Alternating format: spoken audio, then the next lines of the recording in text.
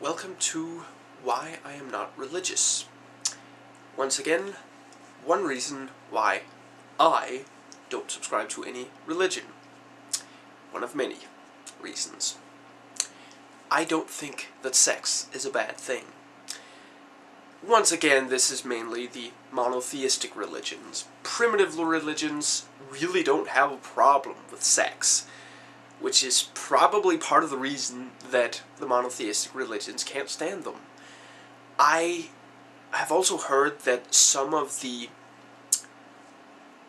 other non-monotheistic religions also don't have that bad of a relationship with it. Anyway, without even necessarily getting into the way homosexuality, bisexuality, transgendered people are looked upon by monotheistic religions, which is ridiculous, by the way, because first of all, we have enough people on this planet, okay? There are not that many. We don't need that many more babies born, you know, and even if there are a lot of homosexuals, babies can still come out of that, you know. We just need, you know, a petri dish as a intermediary, and that's it. The whole... Anyway, even without getting into the homosexuals and transgendered bisexuals, just the way most sexual practices are viewed by the monotheistic religions. Essentially, the only way that is not sinful to have sex is with your wife, you know, with your spouse, and you're not supposed to enjoy it. Big sin. And it has to be in a way that can result in children. And once again, even without getting into the fact that originally women could be killed for not being able to give birth to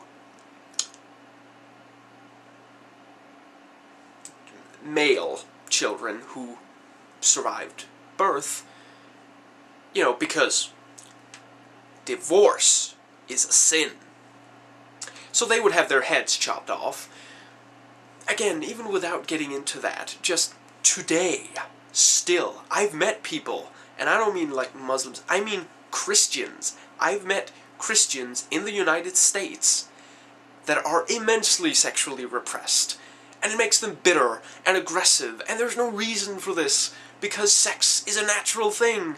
We don't have to have this ridiculously shameful, guilt-ridden relationship with it. We really don't.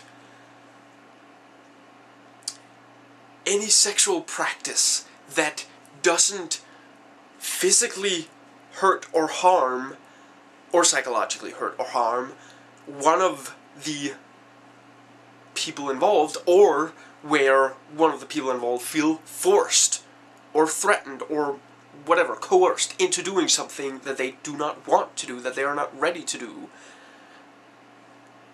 is fine. Any other kind of sex, I don't care what the details are. I really don't. As long as it isn't inflicting some kind of harm. And my personal philosophy is, as long as it's done in love and doesn't hurt someone, what's the problem with it, you know? And monotheistic religions don't really have a particular reason. The original idea was that back then, if you had 10 children, 9 might not survive, and the 10th might not live past the age of 30, if he was that lucky. That doesn't happen today, okay? Most children born in first world countries survive. We now have Christians having a dozen children, maybe. For what reason? Do you think it's psychologically healthy to have 12 children living in the same house of different ages? Where is the privacy in such a situation? What if one of them has special needs? Have you ever thought of that? We don't need to have a ton of children. We don't need to have sex almost always lead to pregnancy, okay? And just for anyone, before you even think of saying the whole thing of, ooh, you know, protected sex, for example, kills potential children. Yes, so does, you know, and masturbation, and yes, but every single time a couple has proper sex, let's call it that, you know, possibly leading to pregnancy. Even if it does lead to pregnancy, do you know just how much sperm actually died to give you that one baby? Have you ever thought of just how much murder that is? The whole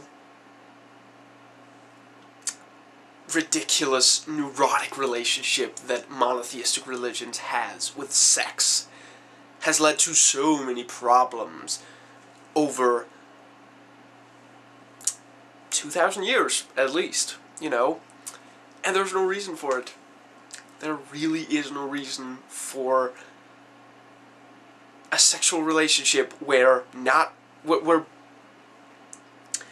both people don't enjoy the sex, you know.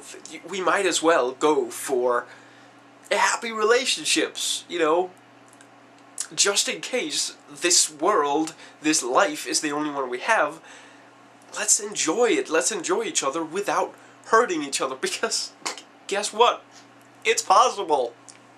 We don't have to, you know, hurt other people to feel good. If we are psychologically healthy, and if we find a mate who is sufficiently psychologically healthy, we can have a good time. And only through things such as religion or dictatorships. Interestingly enough, both religion and dictatorships repress sexuality. I wonder why. It couldn't possibly be so that they will be angry and frustrated, not very happy, not, you know, interested in, you know, spreading happiness, not very... And they'll make easier soldiers because they'll want to destroy things, you know. And then there's the whole thing of, you know, repressing sexuality leading to Catholic priests molesting Catholic choir boys, you know, because guess what? Excuse me. When someone doesn't have access to who they would most like to mate with, they will actually, their brain will reset it, because guess what? Our bodies need sex. It's kind of what they're made for, if you didn't know already. We are, you know, breeding apparatuses. That's what animals are. We eat to survive, we have sex to make sure that our kind survives. So, when someone doesn't have access to who they would prefer to mate with, the brain resets who they think to mate with. The same thing happens in prisons, okay? It's not even that difficult of a concept to grasp. Religion is not making anything sexual better. It's making it worse when it doesn't have to be bad at all. If people just had a natural relationship with sex, such as they, interestingly enough, do in primitive religions, in primitive societies, there wouldn't really be that much trouble with it.